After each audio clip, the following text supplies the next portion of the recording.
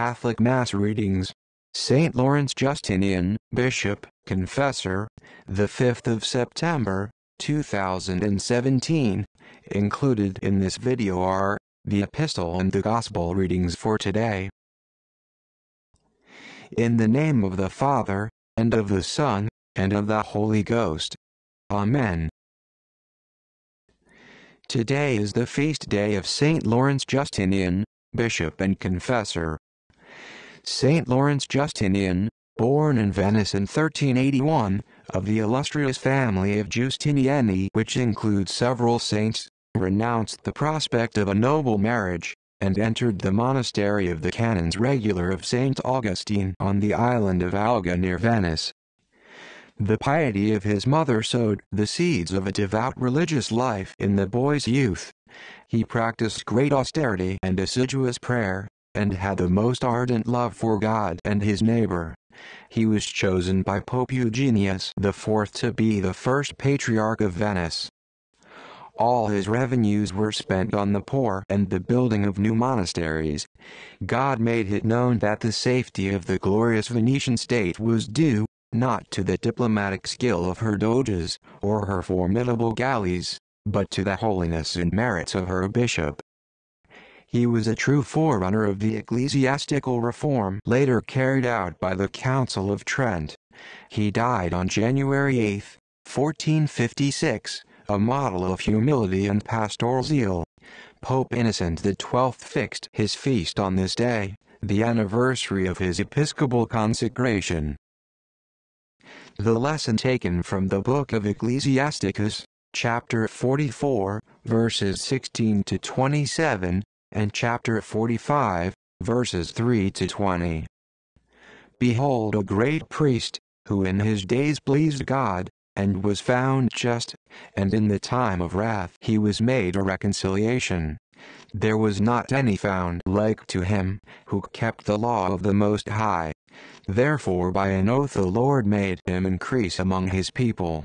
He gave him the blessing of all nations, and confirmed his covenant upon his head. He acknowledged him in his blessings. He preserved for him his mercy, and he found grace before the eyes of the Lord. He glorified him in the sight of kings, and gave him a crown of glory. He made an everlasting covenant with him, and gave him a great priesthood, and made him blessed in glory, to execute the office of the priesthood, and to have praise in his name, and to offer him worthy incense for an odor of sweetness. Response: Thanks be to God. All rise or stand for the Holy Gospel. The Holy Gospel taken according to St. Matthew, chapter 25, verses 14 to 23. Response: Glory be to thee, O Lord. At that time, Jesus spoke this parable to his disciples. A man going into a far country, called his servants, and delivered to them his goods. And to one he gave 5 talents, and to another 2, and to another 1, to every one according to his proper ability. And immediately he took his journey.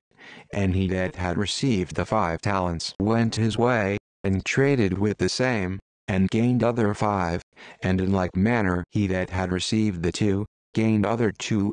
But he that had received the 1, going his way, digged into the earth and hid his Lord's money.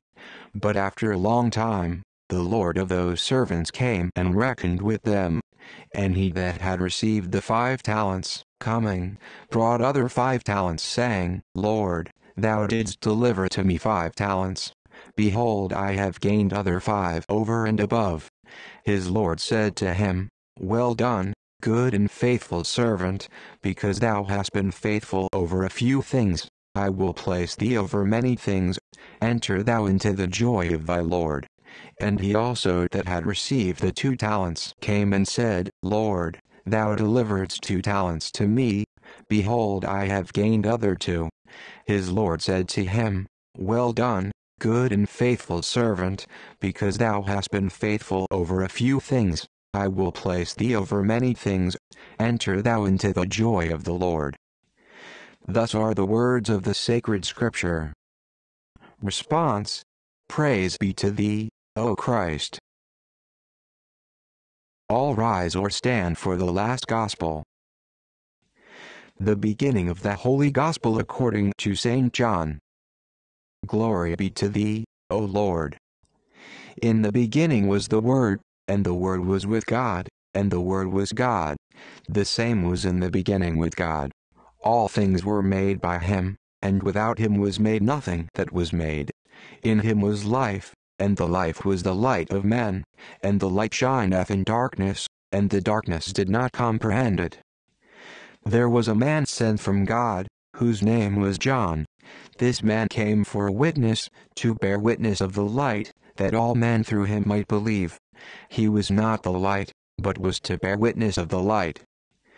That was the true light, which enlighteneth every man that cometh into the world. He was in the world, and the world was made by him, and the world knew him not. He came unto his own, and his own received him not.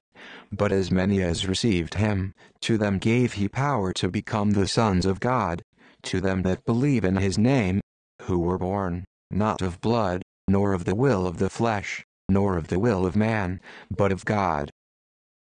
All genuflect or kneel.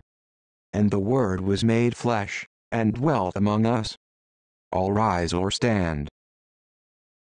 And we saw his glory, the glory as of the only begotten of the Father, full of grace and truth. Response: Thanks be to God.